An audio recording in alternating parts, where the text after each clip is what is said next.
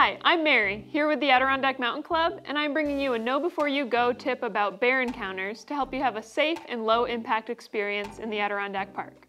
Let's get into it. One of the most exciting wildlife encounters one can have in the Adirondacks is with a black bear. While uncommon, you are most likely to run into one of the Adirondack Park's 4,000 black bears sometime between dusk and dawn when they are most active. What do you do if this happens? Here are a few tips to ensure that both you and the bear have a positive encounter. A big part of ensuring that bear and human encounters are positive ones involves keeping them away from human food sources. Keep your food with you at all times. If it is not with you, it should either be in a bear canister or, if allowed by land managers, in a well-hung hang to keep it out of reach.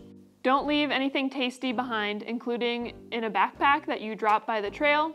Otherwise, this will teach the bear that if it approaches people, it will get fed. If you are out in the woods and see a bear, give the bear an appropriate amount of space.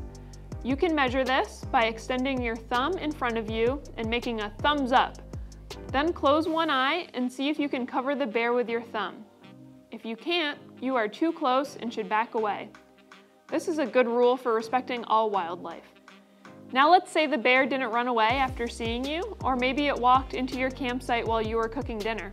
Now you may have to scare it away. To do so, make yourself look big. Stand tall, grab a branch, trekking pole, or canoe paddle, wave your hands in the air, and make some noise.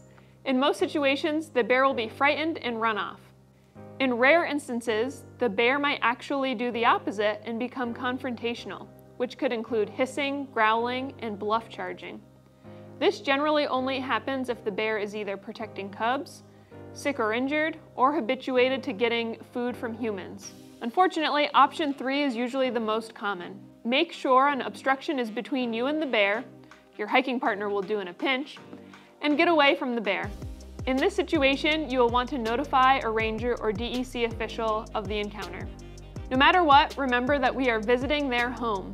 We need to do all we can to ensure that bears and other wildlife do not become habituated to our food so that we can all have a safe and healthy experience in the backcountry. Thanks for watching. Subscribe for more videos about safe and responsible recreation in the Adirondack Park and other wild places. Follow the links below to learn more about ADK, become a member, donate, and more.